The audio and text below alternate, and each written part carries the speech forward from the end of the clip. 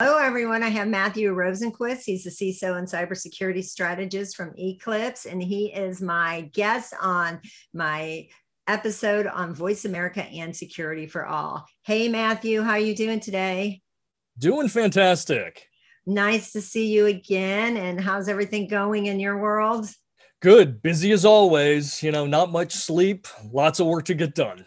Well, there's a lot of work that has to be done. So we're gonna today. Why don't you tell our listeners that what we're going to be talking about on our show? We're going to be talking about one of my favorite topics. We're going to be talking about nation state attackers and kind of what impact they have on everybody. It's not just on other nations. It's not just on big companies, but it actually changes the entire cybersecurity industry in fundamental ways. And then we're going to talk about what's your second favorite topic to talk about? Supply chain.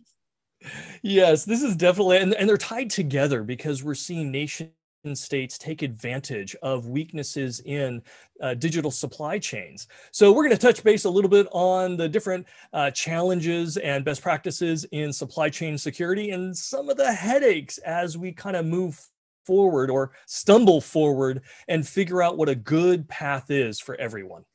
Well, I think most of my followers on LinkedIn probably know what nation state is, but just in case, can you kind of break that down a little bit?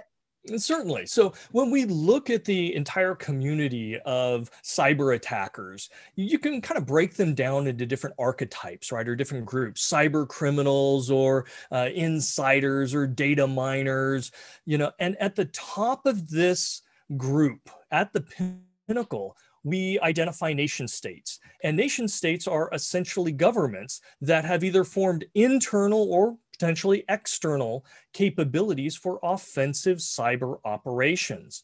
And just about every country out there, by the way, has some level. And in many cases, they're pointing it to adversaries out in the world at other countries. And in other cases, they're actually pointing it inwards towards their own population to understand or manipulate them.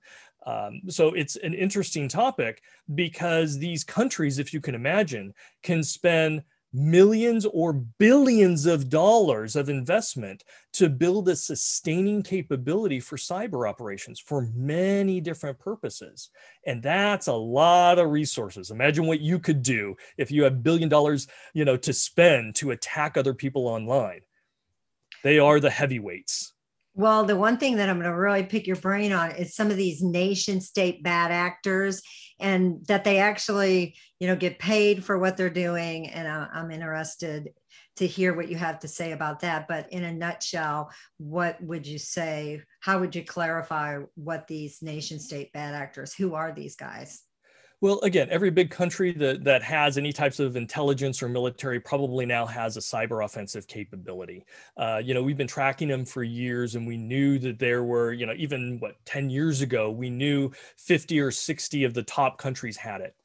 But, you can build an internal organization, which is great for the countries that can afford it, right? And you're talking about hiring talent and giving them a career and, benefits and bonuses, and they're coming into offices and working every day for you and getting better. Or we also see other nation states who just take money and go off and hire, vendors, basically, for hire workers that are experts in hacking, cyber criminals, things of that sort, and they're cyber mercenaries for hire.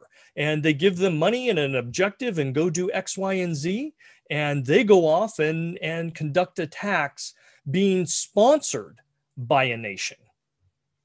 Well, today we are going to talk about nation state and the cybersecurity landscape of the future of cybersecurity. So I'm super excited to have you on the show.